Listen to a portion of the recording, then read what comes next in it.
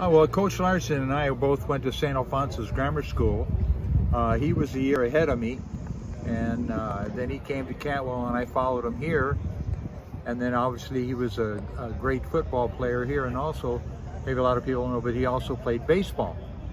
And then we went our separate ways, and then we rejoined again here at Cantwell, where he was the athletic director and head football coach. And he brought me in to coach and teach here. And I stayed here with him until he left, and then I left. Actually, I left the same year he did. He went to Damien, and I moved on to another school. And I was always grateful to him for giving me an opportunity to come and teach and coach back at my own school where I graduated from. And I always felt that we both had a lot in common because we both had a real love for the school and the people and the kids. And of course, the kids were the best you could ever have. I don't know what else you would like me to say about him. I know he did a lot of kind things for me, and I'm sure he did a lot of kind things for other people. And it was just one rare individual.